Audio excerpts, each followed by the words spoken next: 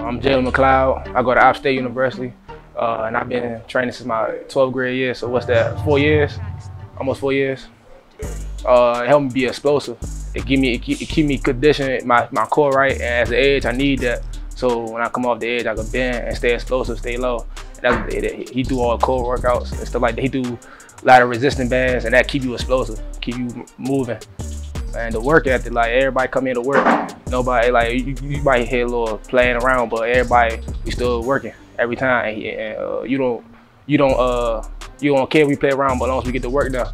And that's what Shelby is.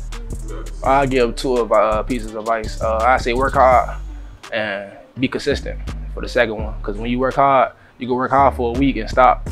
But you gotta work. You gotta be consistent with it. You gotta work hard every day. When you wake up, to the moment you wake up, the moment you go to sleep, consistent.